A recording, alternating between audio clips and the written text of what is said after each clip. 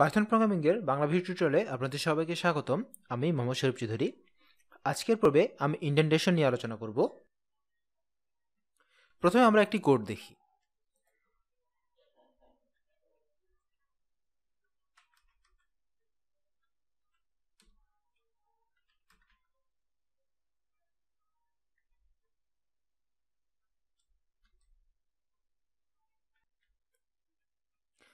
এবার এই কোডটাকে আমি রান করব।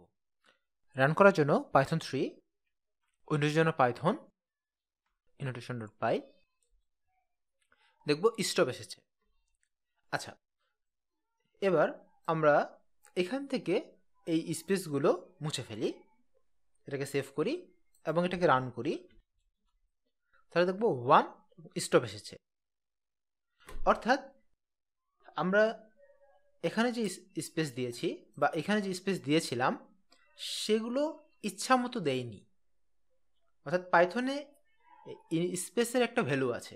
সব জায়গায় স্পেসের ভ্যালু না থাকলেও প্রত্যেকটা লাইনের শুরুতে আমরা যে স্পেসগুলো দেই সেগুলো একটা নির্দিষ্ট মিনিং আছে।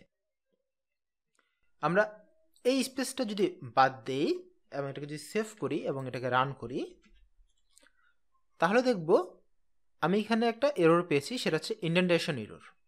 ইন্ডেন্টেশন এররটা হয় কোনো লাইনের শুরুতে অ্যাকচুয়ালি যতগুলো স্পেস হওয়া উচিত ততগুলো স্পেস না হলে।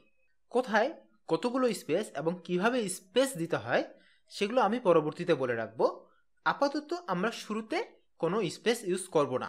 ইন্ডেন্টেশন সম্পর্কে আমি বিস্তারিত পরবর্তীতে আলোচনা করব যখন অ্যাকচুয়ালি আমাদের ইন্ডেন্টেশনটা দরকার হবে।